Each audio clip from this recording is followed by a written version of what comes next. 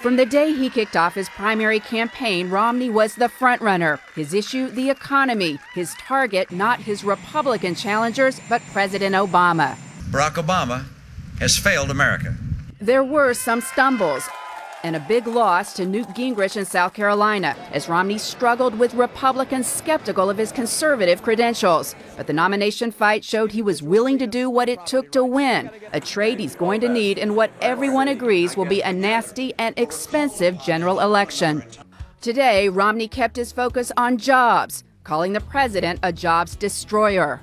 I'm not going to forget middle-class families that are asking themselves, why is it that 3.5 years after this president got elected, we're still in a tough economy like this?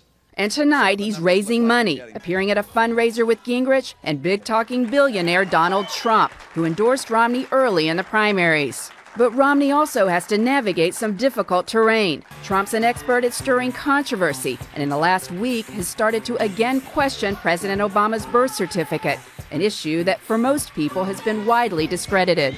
The Obama campaign urged Romney to disavow Trump, but Romney, who has said he accepts the president's birth certificate, told reporters he's glad for Trump's support. I don't agree with all the people who support me, and my guess is they don't all agree with everything I believe in, but I need to get 50.1% or more, and I'm appreciative to have the help of a lot of good people.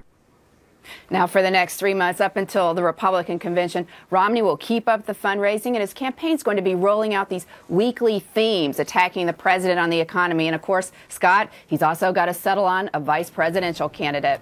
Thank you, Jen.